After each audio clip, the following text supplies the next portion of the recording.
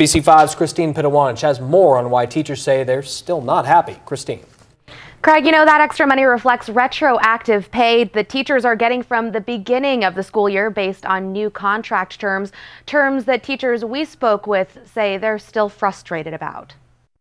For Medford School District teachers, Friday is payday, but Cheryl Lashley says teachers aren't happy. I've heard from teachers who are actually getting less in their paycheck. I've heard 13 cents less, all the way up to $100 more. As a result of the district's newly implemented contract. And Lashley is disputing the Medford School District's claims. We believe in every case people are getting paid more than they were when we started this process. But Dr. Long acknowledges the 6 added school days in the contract could change the amount teachers see on their paychecks. It really depends on how you frame it.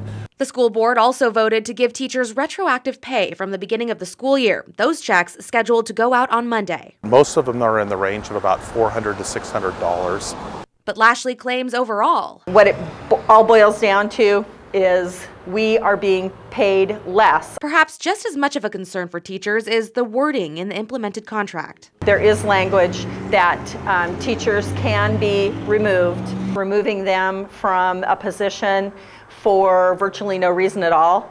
But Dr. Long says teachers are still protected under Oregon law. You get sued when you dismiss contract teachers who have those protections. The district says they're willing to work on wording, but teachers with the MEA say they won't be pushed around. The more the district pushes impasse, implementation, those things on us, the closer we are to a strike.